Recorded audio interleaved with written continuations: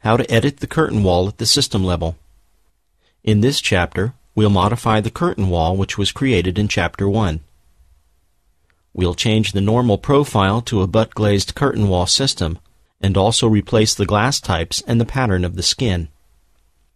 Activate the first preset view located in the Chapter 2 folder. Select the curtain wall on the floor plan and open the Settings dialog. Now we'll modify the curtain wall on the system level, which means the changes will affect the entire selected curtain wall. Choose the scheme on the left side of the window and start to modify the grids. Enter 1200 mm in the A grid.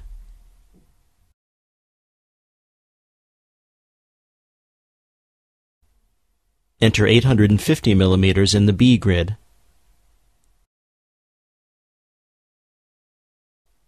Enter 900 mm in the 1 grid, and enter 1500 mm in the 2 grid. Then add a new grid with plus and change its size to 700 mm. Replace the patterns. Click on 2B to change it to white. Click on 3A and 3B to change them to gray.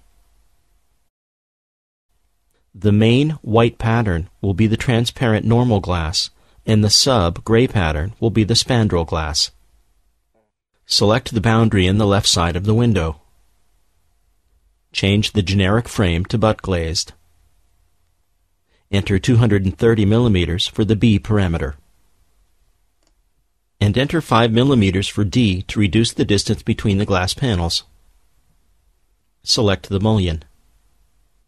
Change the generic frame to butt-glazed. Enter 180 mm for the B parameter. Enter 5 mm for the D parameter. Select the transom.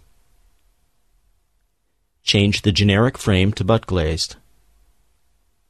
Enter 90 mm for the B parameter and enter 5 mm for D. Finally, change the material to metal aluminum. Select the main panel and change its material to glass blue.